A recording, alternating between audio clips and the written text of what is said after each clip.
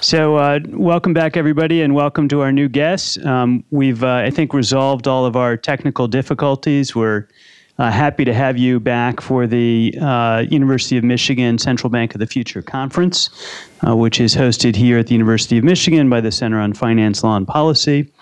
For those of you who are watching online or new to the audience, I'm Michael Barr. I'm the Faculty Director of the Center on Finance, Law, and Policy, as well as the Joan and Sanford Weill Dean of the Gerald R. Ford School of Public Policy. And good afternoon, everyone. I'm Adrienne Harris. I'm a Senior Research Fellow at the Center, as well as a Professor of the Practice at the Ford School of Public Policy. We're thrilled to have so many distinguished speakers here today, including governors, deputy governors of central banks, and former governors, including we will have with us tomorrow Governor Ingves from the Riksbank in Sweden, Deputy Governor Timothy Lane, who's been with us today and will be with us tomorrow from the Bank of Canada, Deputy Governor Halal from the Central Bank of Egypt, Deputy Governor Ahmad from the Central Bank of Nigeria, and former Governor Ndungu from the Central Bank of Kenya. We have an outstanding lineup of speakers joining us over the next couple of days: policymakers, fintech executives, journalists, academics, and leaders from various disciplines, and many stakeholders in the audience today from a number of organizations, including the World Bank, the IMF, CGAP, Financial Health Network, and others. As many of you know, this is a small part of a larger research project that Adrienne and I are conducting in partnership with the Bill and Melinda Gates Foundation that is looking to illuminate the technology, business, and policy innovations that can be used to improve financial inclusion around the world. Technology has already dramatically changed financial services. Whether these changes lead to more affordable, useful services that benefit low and moderate income people, or those who live in rural areas or lack permanent address or don't have identification, whether it leads to fewer services or less affordable options, that's a result of the decisions that we'll be making now and many decades into the future. The experts who will be presenting over the next few days and who are asking questions from the audience come from lots of different backgrounds, but we're all united in the goal of expanding access to financial inclusion and working to make a financial system that works for everyone. We hope you'll leave this conference with a different outlook and a number of new ideas that will spur further discussion. And as part of that, we hope this conference will inspire you to submit a proposal to present at next year's conference. So part of what you'll find in your packets are a call for papers, including deadlines and other logistics for policy proposals, research ideas, technology proposals that we can present next year. There's also a few other items in your registration packets that I'd like to call your attention to. First, the University of Michigan's FinTech Collaboratory has issued a request for proposals to fund interdisciplinary research, papers, courses, and educational initiatives around the university with an emphasis on blockchain applications. Second, this Friday, the 4th, is the deadline for the U of M students to register for the 2019 Ross FinTech Challenge. It's a pitch competition where students can win cash for developing fintech. That's cash. Cash. Students love cash. We all love cash. For developing a fintech solution to modern business problems with the potential for social impact. Third, you'll also find in your packet for a flyer for October 18th, U of M's Innovation in Action is hosting a financial inclusion design jam, where student teams will be challenged to take the best components of bank, credit union, and other lending products and create a universally easy and affordable short-term loan product in just 4 hours. I want to go over a few additional details for the next couple of days. You are in Palmer Commons in the Great Lakes Room. The hallway you walked through was the atrium. We're hearing, obviously, in just a moment from Mary Ellen Iskenderian, and following her address, we'll be holding an opening reception in the atrium that is open to everyone. Tomorrow morning, we'll spend most of the day in the auditorium called Forum Hall. Jen Tescher from the Financial Health Network will get us started, and we'll have a full day of 4 different panels about central bank approaches to financial inclusion. At the end of each keynote or panel conversation, if there's time to do so, we're going to be opening the floor to questions. Look out for the mic runners, and please do use the mics because we'll be both video recording and live streaming this conference as we are now, and the people watching online want to hear too. Hello to our online viewers already. Before we get to introductions of our keynote speaker, we'd like to thank a number of people who are making this event possible. Our collaborators in this larger venture, Michael Wiegand, Chris Calabia, Himanshu Nagpal, and Kalwal Singh of the Bill and Melinda Gates Foundation. Our co-sponsors, the Ford School of Public Policy and the Ross School's Business Plus Impact. Our student group co-sponsors, Domestic Policy Corps and Michigan FinTech. And of course, all of you, our speakers and participants today. We'd also like to thank the CFLP staff, Christy Baer and Tracy Van Dusen, who you've all had great interactions with in helping us all get here and arrive safely and in one piece. Kelly Brown, Laura Lee, Chris Myers, Eric Van Deventer of the Ford School, Haley Phillips, Kat Johnson, Glenn Bugala of the Impact Studio and Business Plus Impact, and all of the Center on Finance, Law, and Policy's RAs, who you've seen throughout the conference and have been helping you along your journey as well, but especially our designers, Jay Campbell, Julia Lauer, and Elizabeth Feldberger, and our core research team, Ashton, Jennifer, Callie, Cole, Lucas, Karin, and Michael. And now let me begin our formal part of the day by introducing our wonderful keynote speaker for the afternoon, Mary Ellen Iskenderian. Mary Ellen is president and CEO of Women's World Banking, the global nonprofit devoted to giving more low-income women access to the financial tools and resources they require to achieve security and prosperity. Mary Ellen joined Women's World Banking in 2006 and leads the Women's World Banking global team based in New York. She also serves as a member of the investment committee of its impact fund. Prior to joining Women's World Banking, Mary Ellen worked for 17 years at the International Finance Corporation, an arm of the World Bank. Before that, she worked for the investment bank Lehman Brothers. Mary Ellen is a member of the Council on Foreign Relations, is a member of the Women's Forum of New York and the Business and Sustainable Development Commission. She holds an MBA from the Yale School of Management and a Bachelor of Science in International Economics from Georgetown University School of Foreign Service. Please welcome me in joining Mary Ellen.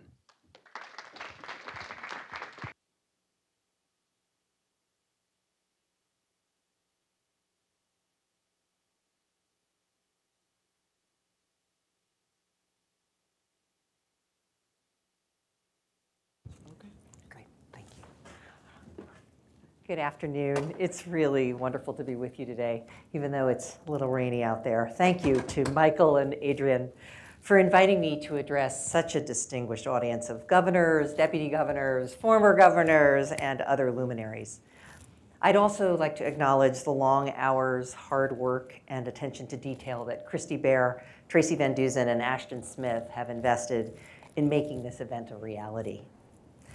We certainly are living in interesting times, aren't we? Globally, we're seeing big systemic shifts taking place at an unbelievably rapid pace. Am I echoing a bit here? Do you want to fix this, or should I keep going? Sure, just move it a little further away. Sorry. Let's see if that's any better. A little bit? Yeah, great. Thank you for your patience. Climate change is literally reshaping the world around us. Political institutions and systems are being challenged in ways few of us ever anticipated. The way we live, work, and engage with each other has been fundamentally changed by the role of digital technology over the past few decades. In many ways, this is a particularly volatile and uncertain time, and we all have a vested interest in considering how we can shape the future to hold a more stable, resilient, and equitable world. These shifts have also resulted in significant changes in the role each of you play as regulator, standard setter, and policymaker. You and your central bank colleagues around the globe have recognized that the oversight of monetary policy, payments, and financial institutions is not only critical for the integrity and stability of our financial systems, but is also essential in promoting sustainable and inclusive growth and the building of economies that work for all. In fact, the very concept of stability has been reevaluated in the last decade as regulators have questioned just how stable a financial system can actually be if 80% of a country's financial transactions take place outside that system. Many of you have been in the forefront of the drive toward greater financial inclusion, and your hard work has really paid off. In recent years, we've seen great strides in increasing financial access throughout the developing world. According to the World Bank's Global Findex, 1.2 billion adults have obtained a financial services account since 2011, including 515 million just since 2014. Between 2014 and 2017, the share of adults who have an account with a financial institution or through a mobile money service rose globally from 62% to 69%.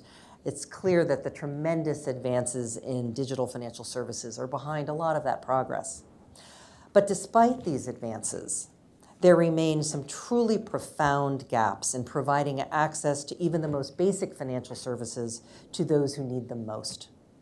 Many of you will be familiar with another statistic from the 2017 Findex, that 1.7 billion people around the world are still unbanked. But what some of you may be less familiar with, and I'd argue we should all be paying more attention to, is the fact that the majority of these unbanked adults, nearly 1 billion of them, are women. In looking at the conference agenda for the next day and a half, I see that you'll be tackling many of the issues that drive financial inclusion: data, technology, innovation.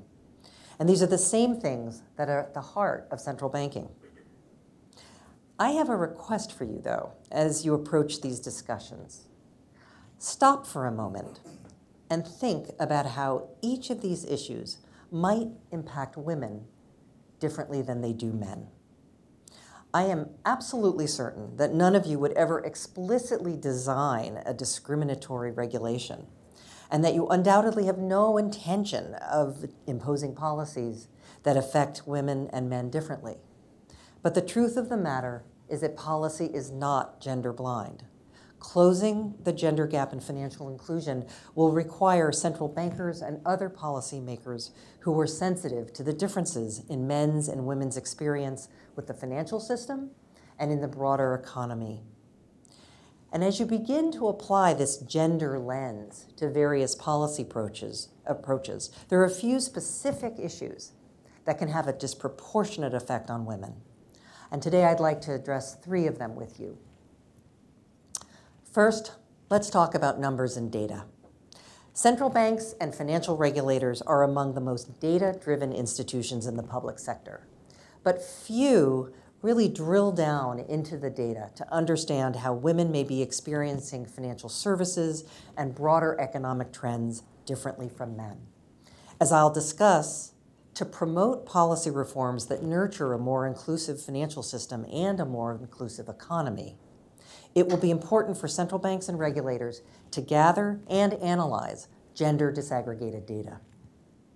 Second, I'd like to explore some of the links between financial stability, which is what many central banks tend to emphasize through their regulations, and financial inclusion. Financial institution regulation has traditionally focused on promoting the safety and soundness of individual firms so that collectively the financial system can remain stable. But is there room in regulation to consider whether that financial system includes everyone, and especially women? Research indicates that when women have access to appropriate financial tools, health and education outcomes for their family members, especially that of their children, improves. And these outcomes strike me as the things that could be critical to promoting sustainable and inclusive growth in an economy, which is an increasingly relevant goal among many central banks. As my third focus, I'd like to discuss with you some of the practical things that central bankers, regulators, standard setters, and other policymakers, as well as industry, can do to ensure that women are able to participate in the formal financial system. Here I'd like to emphasize the specific products and services that may best serve the needs of women, especially those in developing countries. I'll share some of the results of Women's World Banking's field research and initiatives in this area. With regard to these three areas of focus, sex disaggregated data, regulation that promotes stability and inclusion, and appropriate products that serve the needs of women, I'd like to challenge all of you to bear these topics in mind during our discussions here in Ann Arbor, as we consider what the central bank of the future might look like and how we might promote a more inclusive financial system that can be a pillar of a more inclusive and sustainable economy. So first and foremost, let's begin with data. I want to stress the urgent need for financial service providers to report and for central banks and regulators to collect gender disaggregated financial data. We cannot move the needle on financial inclusion, let alone reach that 1.7 billion unbanked adults, without knowing who they are and designing targeted strategies to reach them. Banks will never realize the markets they're overlooking unless they truly know whom they're serving. And mobile network operators are no better. More than half of the telcos offering mobile wallets today do not disaggregate their customer data. And for the academics in the room, you're not off the hook either. The basic unit of academic research still remains the household. But we know that not every member of that household shares the same experience. But data collection can't be an end in itself. It must be used to further policy goals.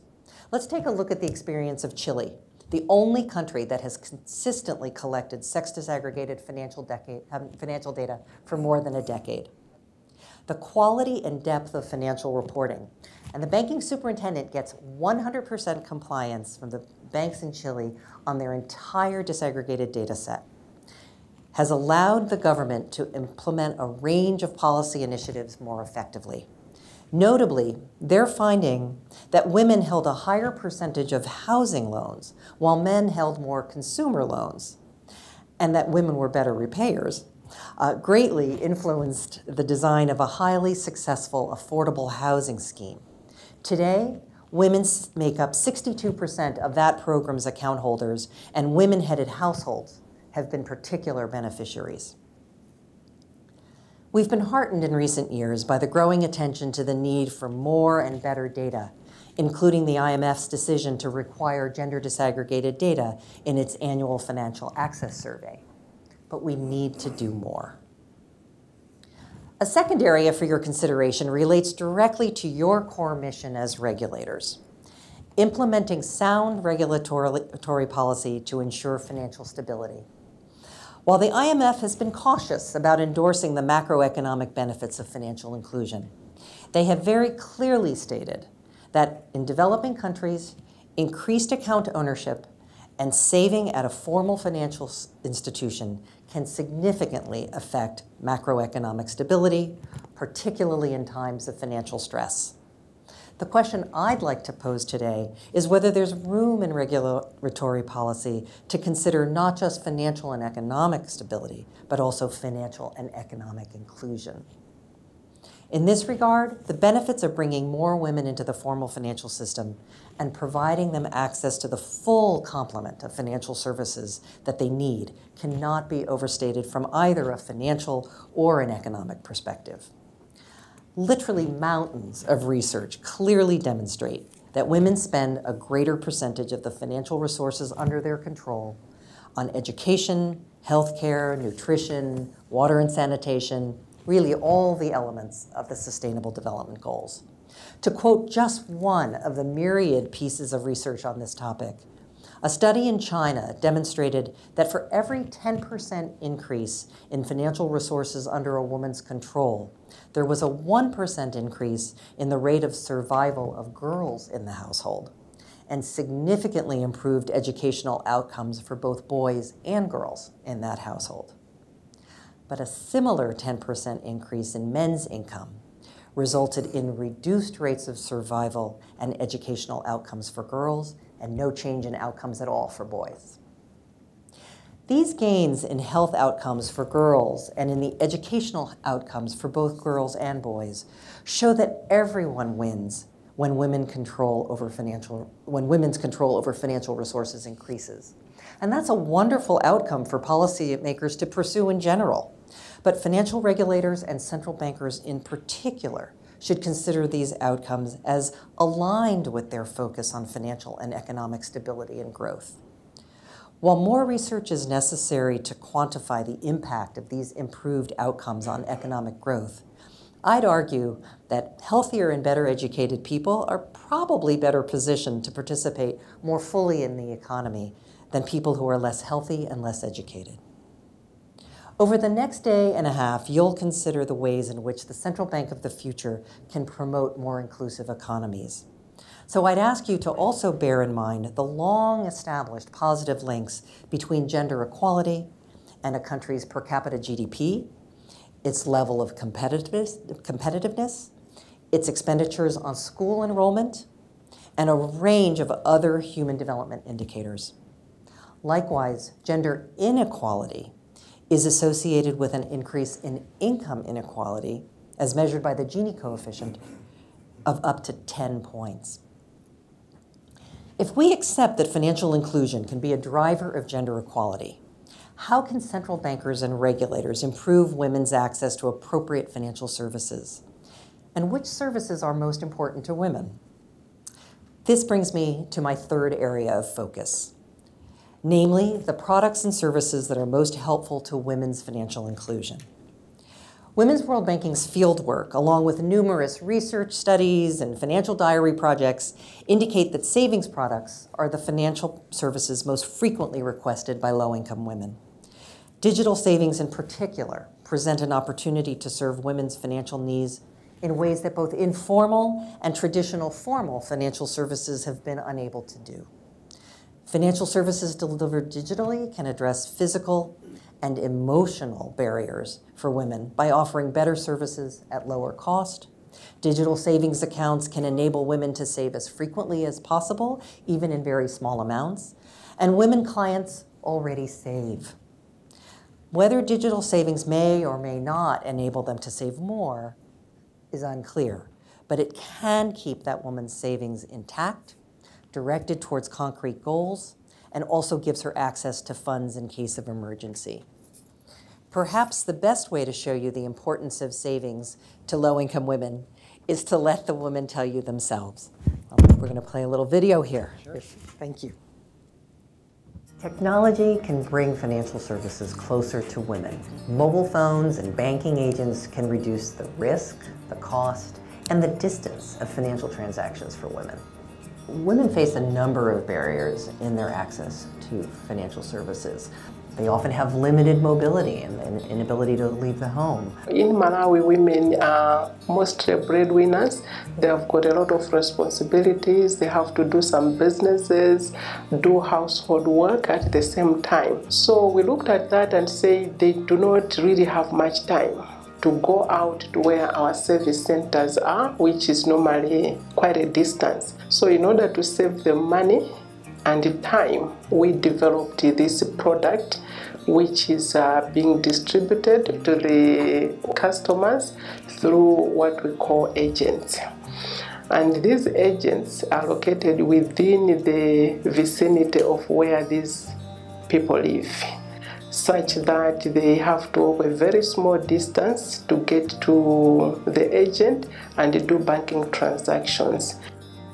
Chimene chinandisangalatsa nawo ndidya pafupi kuti ababa ndi pafupi kutenga ndalama nthawi zina timati tikapita ku banki kumakhala mwina kuli queue ndi timatha mwina kumchedwa pa zinthu zimene tikufuna tipange, koma ndinasangalatsidwa ndi banki ifika ndi yayifupi sitikhalanso pa line, timapezeka kuti tafika mwina pali munthu mmodzi anthu awiri timatenga ndalama mosavuta kusiyana nkupita kutali ku banki, komanso timaseva transport yoti tipite ku banki tibwere kupita nkubwera apa timangoyenda ndi miyendo kutenga ndalama. Technology is allowing financial service providers to bring their services directly to the woman. We're seeing great success with digital tools in terms of in-field account opening, doorstep service collection, and we're now starting to see partnerships where existing informal savings groups are partnering with banks to bring more women into the formal financial system. Digital financial services represent a huge opportunity to close the gender gap in financial inclusion. That's better system for us. has saved us from losing our money, from, you know, people that we don't know. But this one, you get it right into your phone. Wow. Interesting. It is clearly cheaper.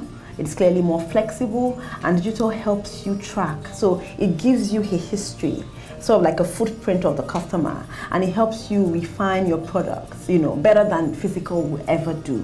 We've seen a real shift at Women's World Banking in that today almost all of the projects that we're engaged in have some digital component, because we really believe that digital financial services can be the key to closing the gender gap in financial inclusion.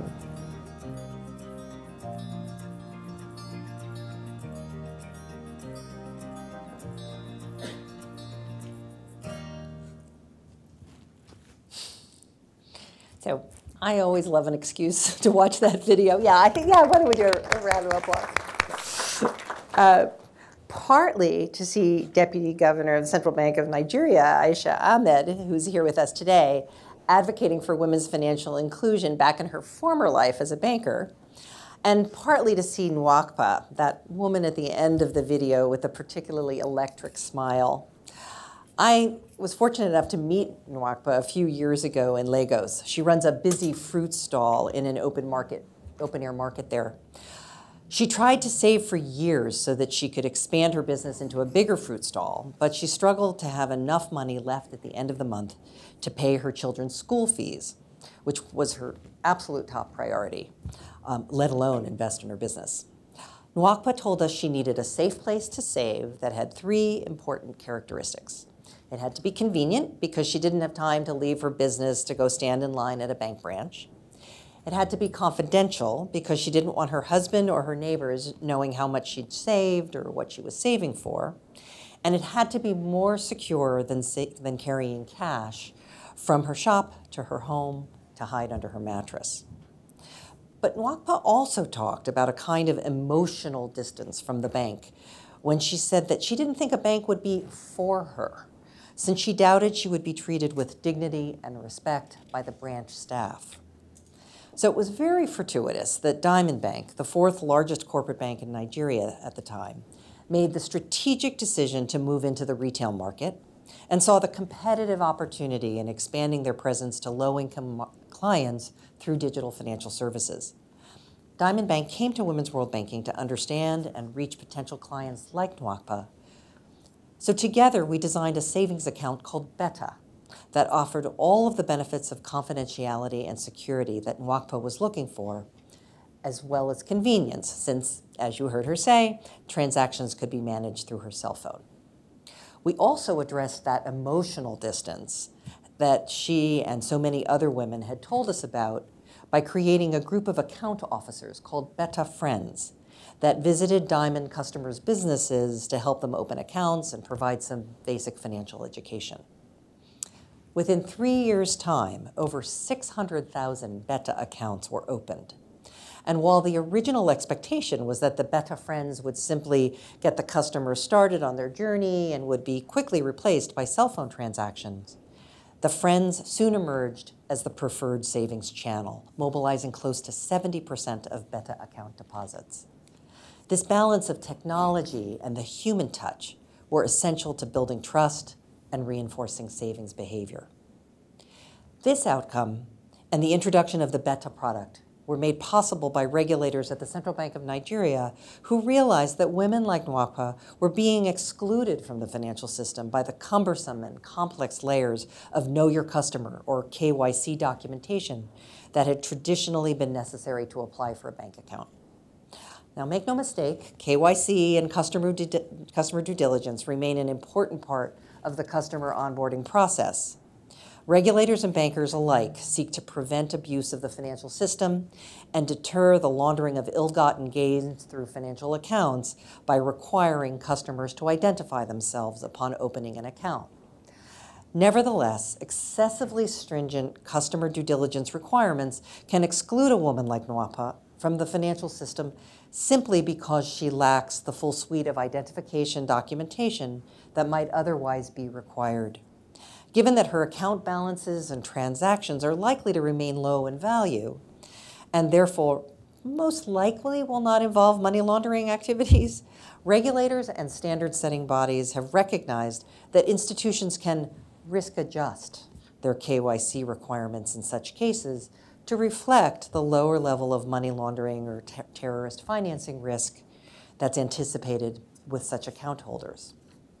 Nigeria was one of the first markets to introduce what is often called tiered KYC, requiring customers with lower value balances like NWACPA to provide only basic information like their name, address, gender, telephone number, and place and date of birth to be able to use a bank account.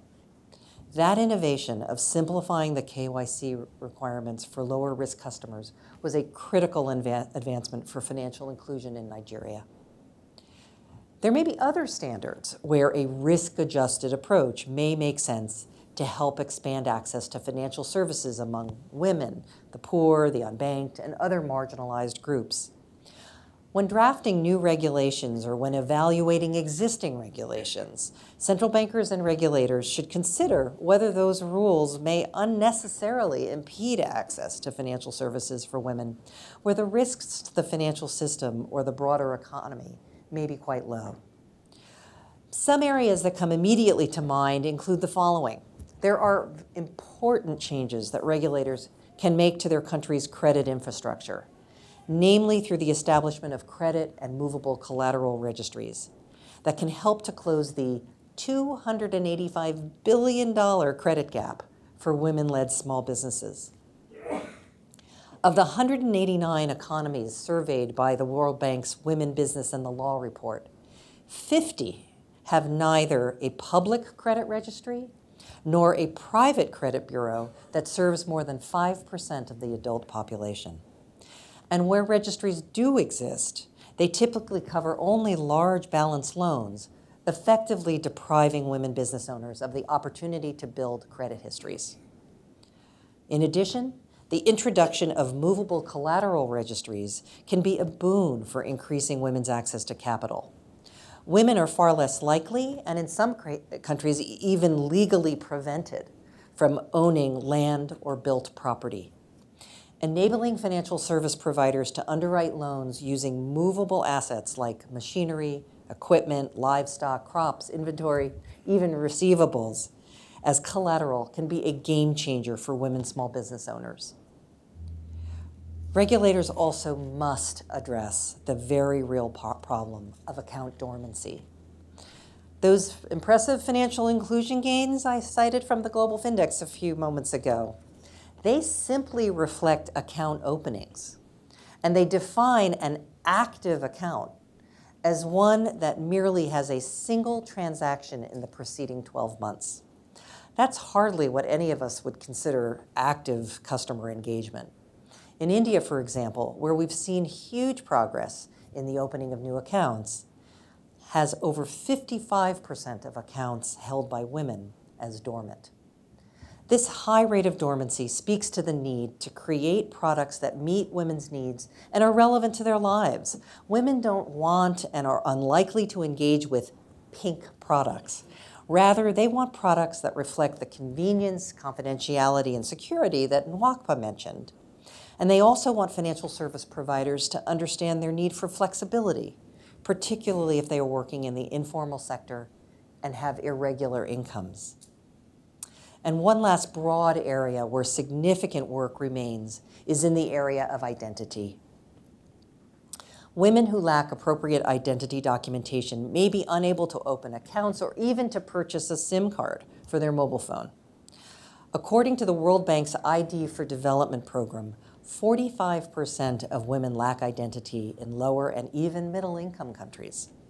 In some countries, live births of girls aren't even registered. While central banks are generally not the authority that oversees identity policy, central bankers could become powerful advocates for expanding access to identity for women because it is one of the biggest impediments to their participation in the financial system and consequently in the formal economy.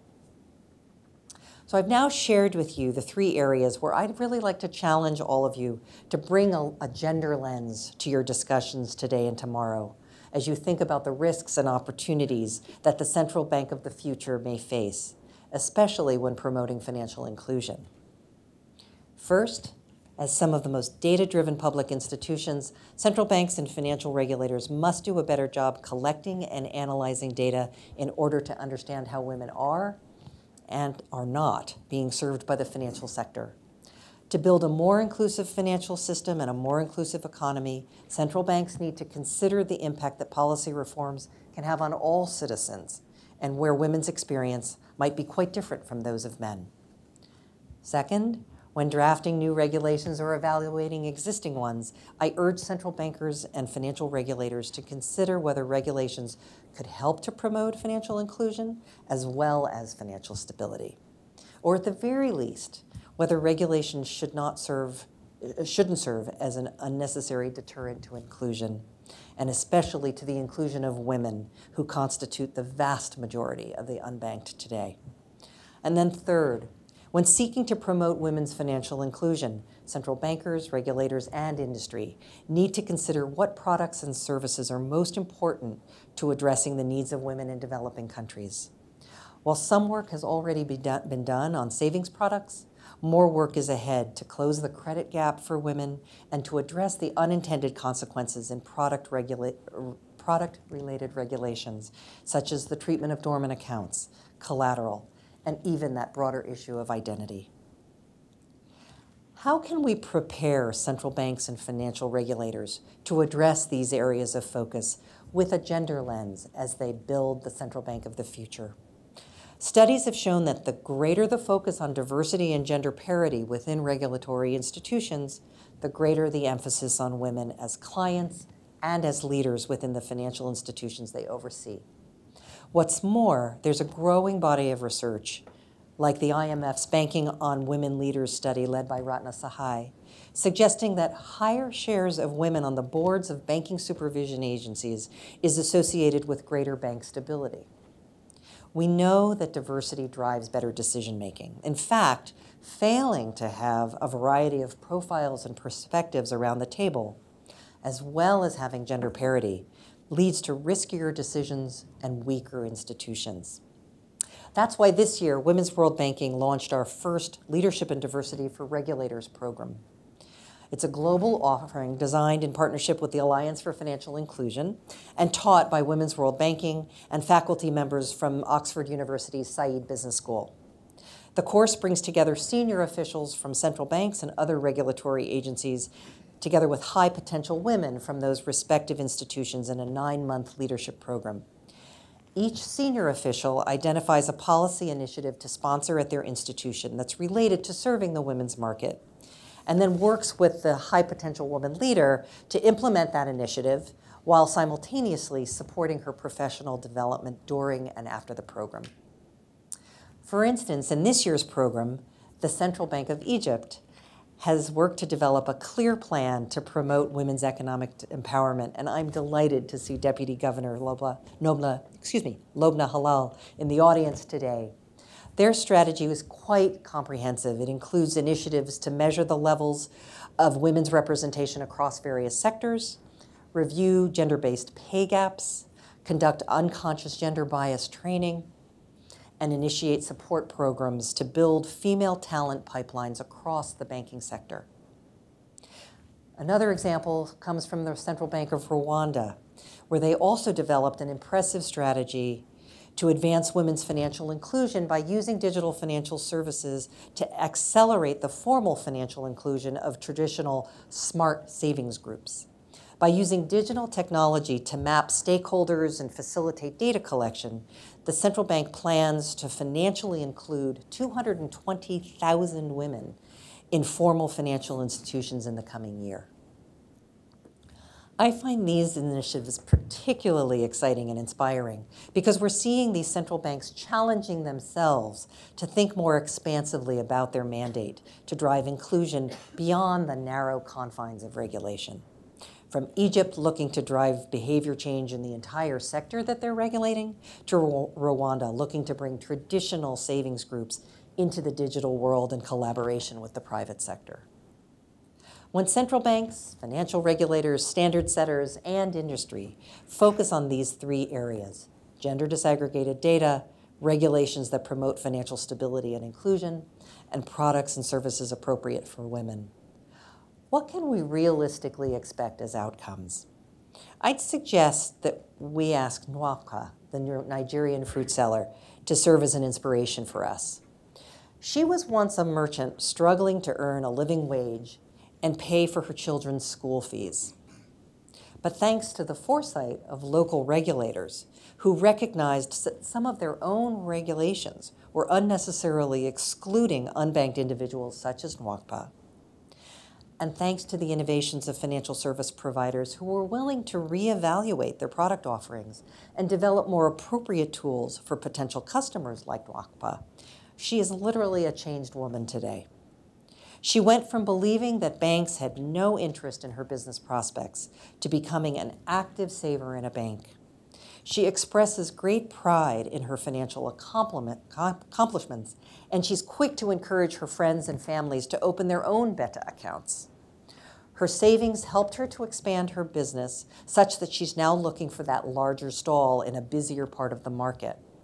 Her growing success enabled her to pay those school fees that she once found so daunting, so much so that all of her children are finishing their secondary schooling with plans to attend university, something that Nwakpa, who had only minimal schooling herself, never imagined might be possible for all of her kids. Countless women like Nwakpa around the world are doing their best to provide for their families with limited or no access to financial services today. Let's do our part to make sure that they can improve their ability to save, to borrow, and to conduct payments efficiently and safely. Let's help them create their own means to lift themselves and their families out of poverty. Let's empower them to participate more fully in the formal economy and in broader society. The central bank of the future has a stake in these women, just as these women have a stake in the central bank of the future. Thank you so much for your attention. I know I am the thing standing between you and the cocktail party, but if you'd like to ask some questions, I'd be delighted to continue the conversation. Thank you so much.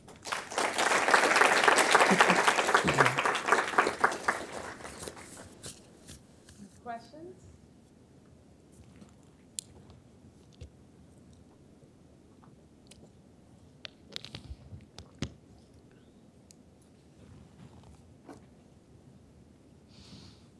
I think that drink is looking pretty good. Yeah.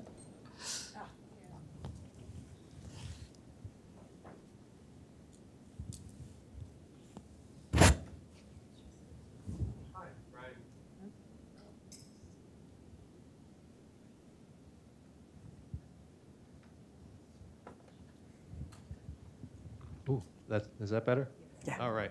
Hi, I'm Brian Ricketts. I'm a current public policy and business student here at the university.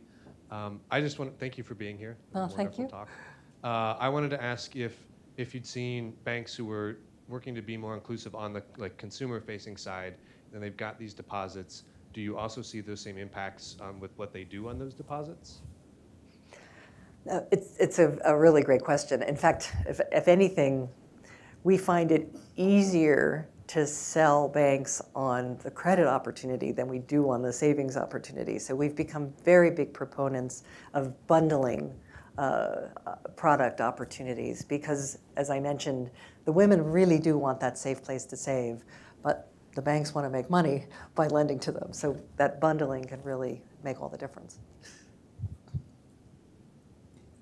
I'm wondering if you could give us some advice about how to engage, mobilize, energize people on the ground to get involved in a conversation about the central bank of the future. In your experience, what is it? Is there a way to translate people's real lived need for better financial services into mobilization for change? Well, I think the fact that you've been able to bring so many regulators from developing economies to this venue and this conference says a lot about the excitement. And certainly our regulators program, we were just blown away by the enthusiasm. I think there's a tremendous desire to reach those who are unreached. There's a very keen understanding of last mile issues I've found amongst the regulators that we talk to. And so I do think that raising awareness is probably the single best thing that we can do. Making it clear that this is a market that can be served, that these are valuable customers who are, just in terms of the sheer scale of serving them, can make a very, very important difference to the financial system. I'd say that's really our experience, is just making the awareness. And we're not the only ones doing that, obviously. The Global Findex and many of you in the room have been big contributors there. But at least our experience is when the regulators are aware of the scale of the issue, they're eager to join in the conversation.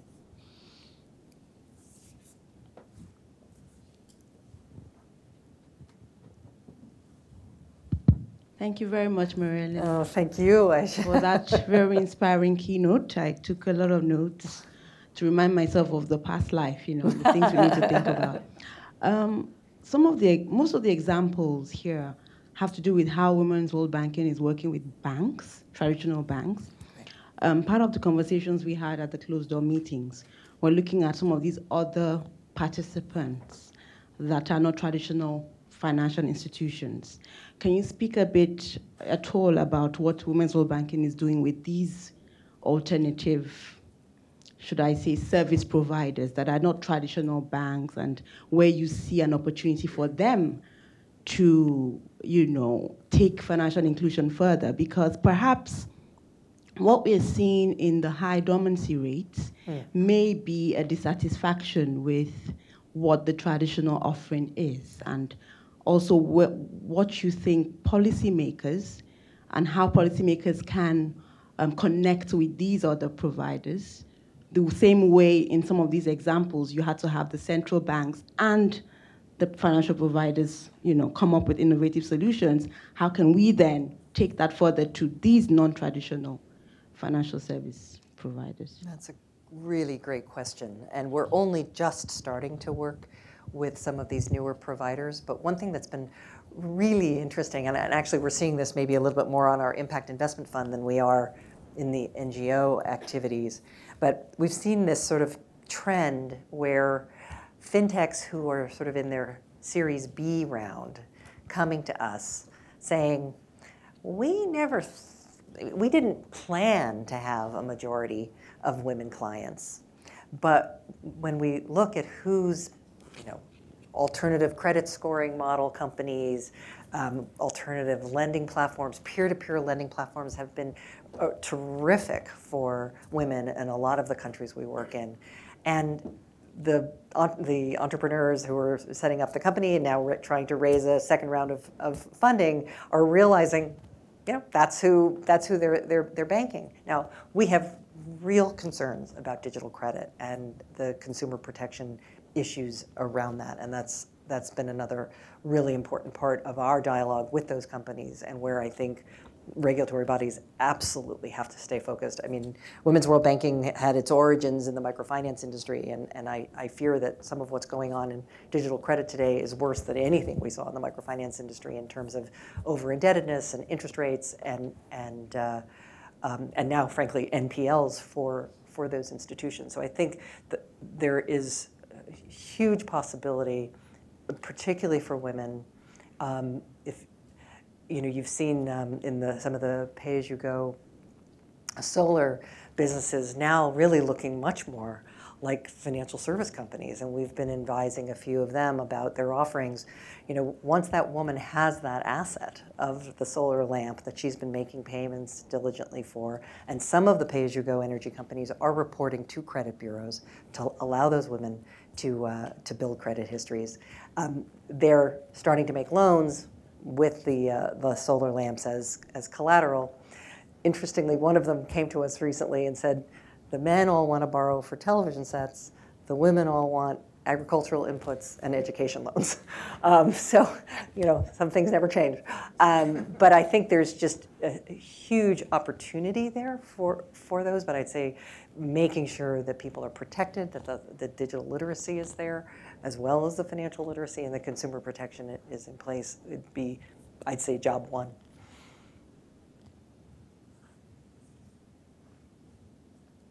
Okay, I'm seeing the wrap it up sign here from Christy. Yeah, thank you all very much. Thank you.